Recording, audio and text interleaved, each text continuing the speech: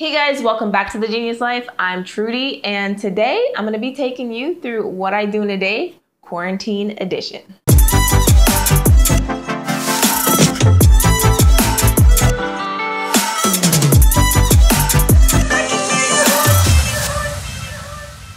Now, before we get into the video, make sure you scroll down, hit that like button, and subscribe if you're new. And let's get right into the video. So I know it's been a couple months, you guys, so I just want to give you a little mini update.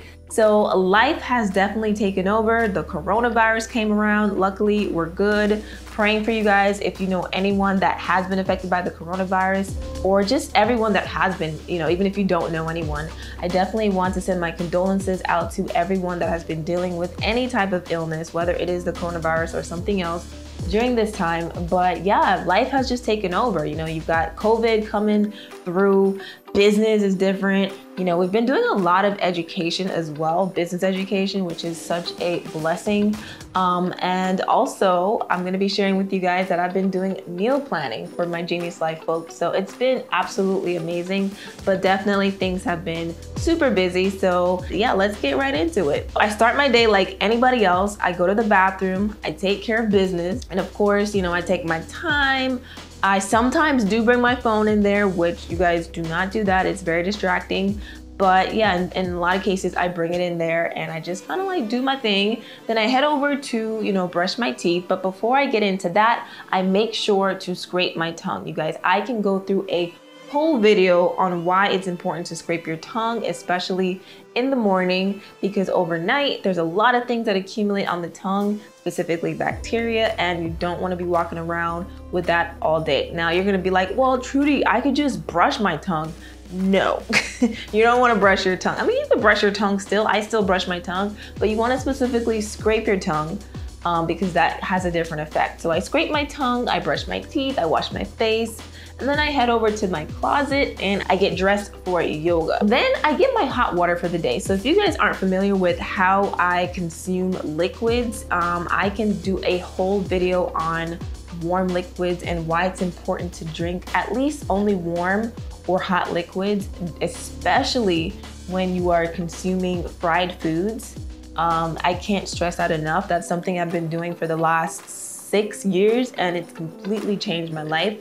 So yeah, in the mornings, I warm up my water in my kettle and I pour it into this huge jug, which keeps it hot for like 12 hours straight, so I don't have to keep warming up water in the kettle.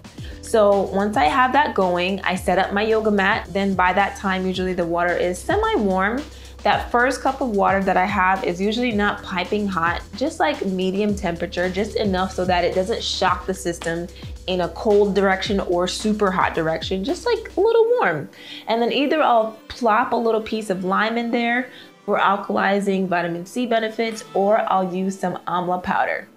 Amla powder is super, super good for you guys. I cannot stress it enough. And it's very good for specific body types, which I can go through in a different video, but it's basically a fruit. It's actually Indian gooseberry. It's a fruit that comes out of India, and it's actually 10 times more potent than your average orange. So like, the vitamin C that you get from an orange? Imagine 10 times the amount of vitamin C than what's in an orange. Like that's what's in 1 teaspoon of amla powder. So I have that, or I'll just have a piece of lime in my water and I'll just mindfully sip on my warm water and get ready for the day, which starts with yoga. Sometimes I do yoga, sometimes I do Pilates. It just depends on how I'm feeling, depends on what I'm in the mood for. And it's really important for me to do that because I do not only have Vata tendencies, which is like the air, ether elements, but I also have Kapha tendencies, which is the more grounded, lazy, want to be comfortable, want to be cozy type of person.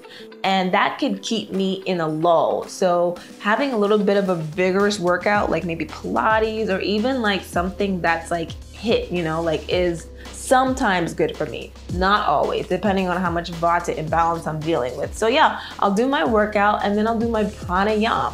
So pranayama is basically breathing exercises. Now this is really good for anybody that's dealing with just wanting to detox, or maybe you're dealing with digestive issues. Maybe you're even in the first stage of some type of illness, possibly cancer. The kind of pranayama that I do lately is called Kapalbhati, and it's absolutely one of the most powerful breathing exercises you can possibly do. Very detoxifying. Like literally, if I do this consistently for a week straight, I will have very full, consistent bowel movements, which I normally have consistent morning bowel movements, but not always nighttime movements, right? So if you have trouble with like going to the bathroom, having full movements, like feeling like, okay, you got everything out, you want to try pranayama. Like, I kid you not, this is a very powerful thing. So yeah, I do that. I'll go take a shower and then I'll get ready for the day. All right, so now we're gonna head to the kitchen because it's time to get something to eat, right? So in the morning, I like to have savory breakfast just because it's very warming. It's very good for my body type. Lots of spices, lots of herbs, lots of greens. And so I'll just cook something up real quick. I'll also make something for Jet. He loves to have smoothies. If I'm rushing to like get to my computer, maybe I have like a call that I have to get on, maybe there's a couple emails that I have to get out pending super fast.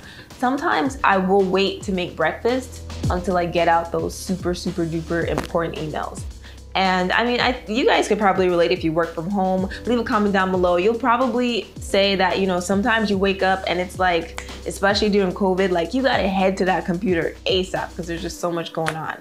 You would think you're heading to the office. All right, and then it's usually time for me to jump on Instagram. Now, Instagram is actually part of my job. Like I actually post for one of our clients twice a day. So I'll jump on Instagram, quickly shoot out that post, and then I'll head into some other stuff that I have to do for work. However, today we're actually going grocery shopping, all right? So we're gonna go out, we're gonna go to Mom's, which is our local organic market, and we're also gonna go to Costco. So when I'm at Costco and Mom's during the pandemic, during the COVID, the quarantine, whatever you wanna call it, you know, obviously you gotta have the mask popping. There's like lines everywhere. They have all these signs up, 6 feet, social distancing. Like comment below if it's like that at your local Costco. It's been pretty different. It's definitely been an adjustment, but luckily today it's not super busy. So we got in within like, I wanna say within 5 minutes. There's been times where we've waited for like, I don't know, like 45 minutes to get into Costco. You know, I don't like wearing the mask particularly, so I use my scarf. I don't know, I had a mask at one point and it smelled like it was a fresh, clean mask, but it just smells weird to me. I don't know what they use to make those things. I don't know if there's any chemicals in there, but I wasn't feeling it.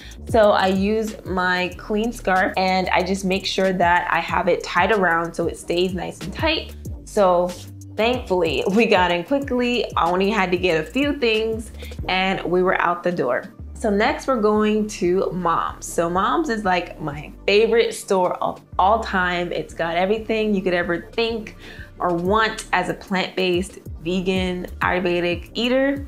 And so first stop is produce, right? So, you know, I'm picking up a couple different things, but the main idea with going to grocery stores that I want to get across to you guys is that you must have a list, especially if you're going to an organic health food store, because these stores, the prices ain't no joke. Like you don't want to be going in there without a plan because you will end up, who knows, $300 in the hole or whatever. And you don't want to do that during a pandemic, okay? Because you got to stay on budget. So it's very important to make a list. I like to use an app called Wunderlist. I use it for all my different to-do lists, whether it's for the business, for the Genius Life stuff that I need to do, groceries, things I need to do for family members. I have all my different to-do lists on this app.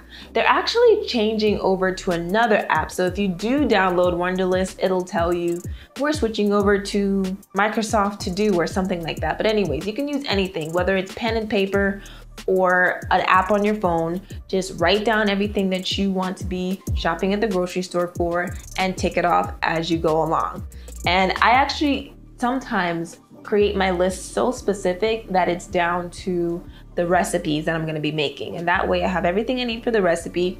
And if there's things I already have in the house that I can use for that recipe, I'll just, you know, not pick that up. It'll be like a little bit more affordable because I already know I can use some stuff in the house.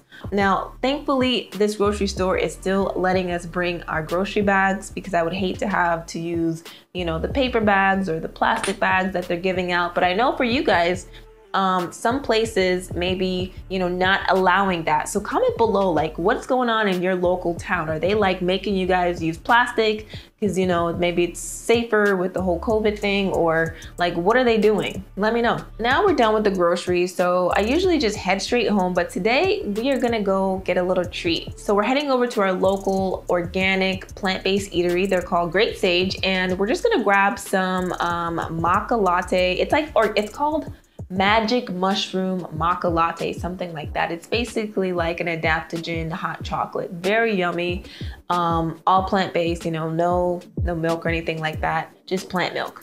And we actually grabbed some cornbread. Usually around this time, we actually like to go for a walk. So we'll just head out, walk around the block. Maybe we'll drive 5 minutes away to where there's like a little trail and we'll walk there. Since we did groceries and we're here, we're just gonna use this as our little out time. All right, so now we're gonna head home. I put away my groceries, of course, after coming from the grocery store, but my greens particularly, I make sure that I wash them very thoroughly in fruit and vegetable wash or apple cider vinegar. And that's something I can go through on a separate video, but they're actually sitting here drying right now because they're in the process of drying out, so I can chop them up and put them away for the week. But that is something that I really want to stress to you guys if you are in the process of, eating more greens or just trying to be more healthy, and you want to make sure that your greens stay fresh throughout the week or even up to 2 weeks.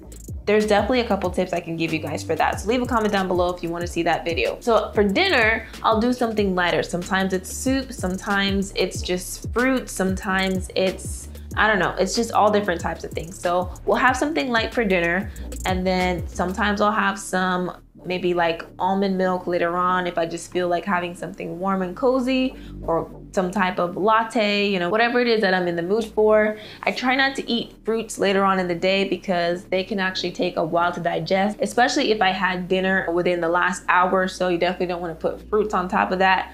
So yeah, that's pretty much it. My day is usually pretty filled.